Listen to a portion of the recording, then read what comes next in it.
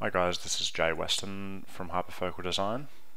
Today I wanted to talk about HDRIs some more and how they're different from what I've been calling medium dynamic range images.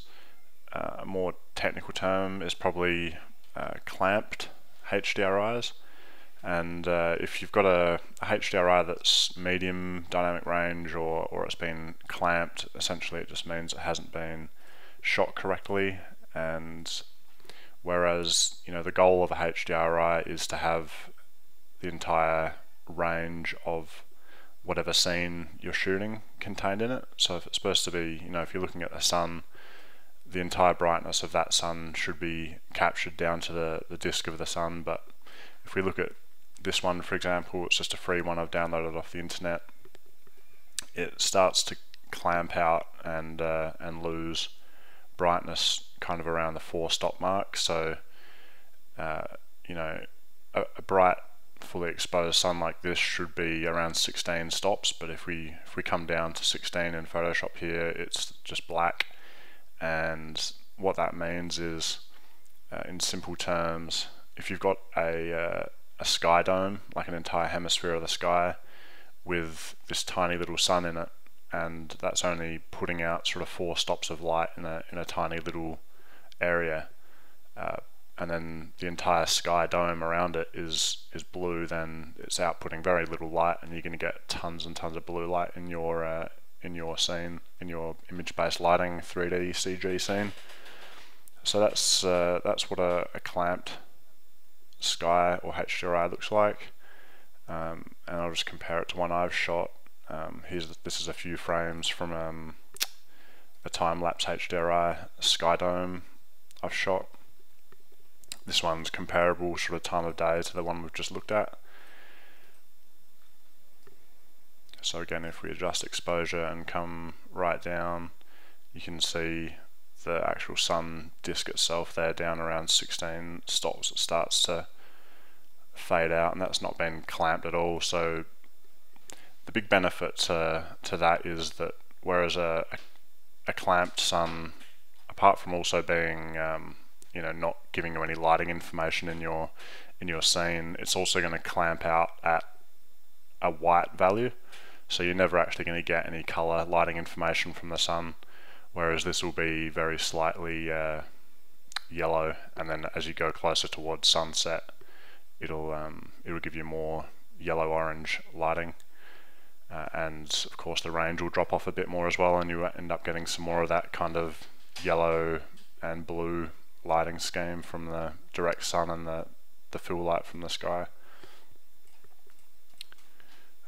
So that's 16 stops for kind of a fully revealed sun that's not behind cloud, and then this is a frame taken just around or just on sunset. And if you look at the sun there, it starts to dim out around 5 or 6 stops. So you should sort of look at that as a benchmark for kind of what you're looking at in terms of EV or stops for HDRIs between midday and sunset. So that's 16 for midday to sunset, down to kind of 5 or 6 stops around sunset. You may have less range or more range depending on how hazy it is, or if there's any light cloud cover, stuff like that. And then after sunset, you only have kind of 1 or 2 stops of range, dynamic range. Also, just quickly, if we look at a frame here that's where the sun is concealed by cloud, you can see that as you'd expect, that cloud will make the sun a little bit dimmer, and then it's kind of starting to start losing range about the 12 stop mark there compared to 16 if it wasn't behind cloud. And on heavily overcast days where the cloud completely blocks out the sun, you'll only have 1 or 2 stops of dynamic range in a sky like that. Okay, so here we have the clamped MDR sky dome that we were just looking at in Photoshop, and this is lighting the entire scene. There's no additional lights or ambient lighting or anything like that, and as you can see, because of that very weak sunlight, the incorrectly captured sun, the blue sky is contributing way too much to the overall scene lighting, which gives us this blue color cast, and along with the very low contrast and blurry shadows, it just makes it look like it's twilight or overcast or something like that. And you can also see in the highlight of this rough dark material, there's very little, the highlight hasn't got enough, the sun hasn't got enough strength to show up in that rough highlight, and that can certainly affect a whole range of materials from reflective to diffuse and rough materials.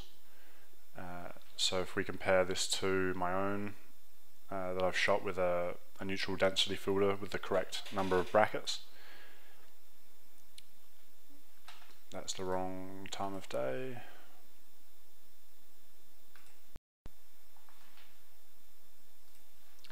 Okay, so that's a similar time of day there now.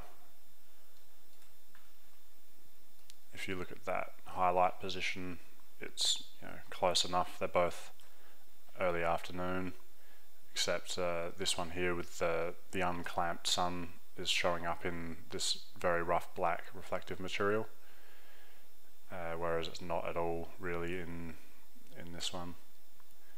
You can also see we've got crisp shadows with contrast.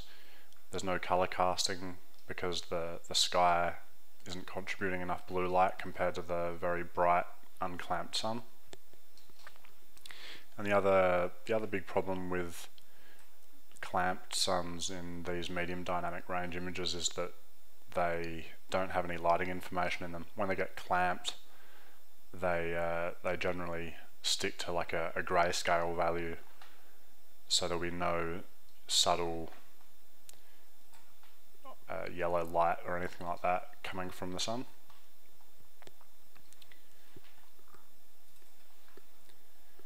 And generally what people do with these medium dynamic range images to sort of fix them up is, this is quite a popular one, you just crank this gamma value here until you get a sharper shadow, but of course it just makes the color cast even worse.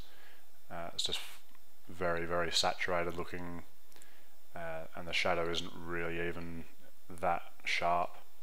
So you're going to have to take this node and put in like a desaturation node or something like that in there, and it becomes a sort of multi-step process, and then the sun is still clamped to that grayscale value, and it's just pretty awkward, and it's going to take you a lot of time compared to a one-step lighting solution, which I think HDRs, that's kind of what they're all about, is just dropping a light, dropping in a sky dome, and it just works first time.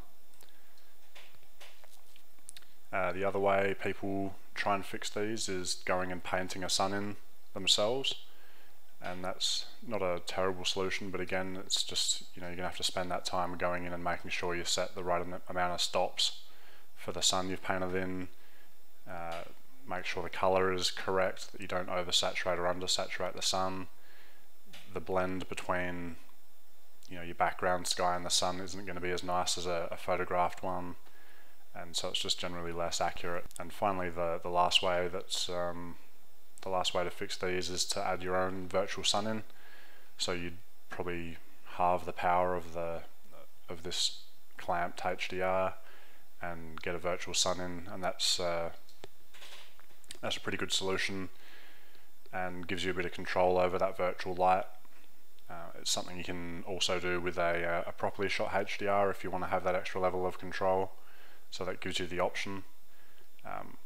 But again, it's just I suppose a matter of time, whether you want to go through that process of adding your own light in and lining it up and choosing the correct strength and everything else to go with it.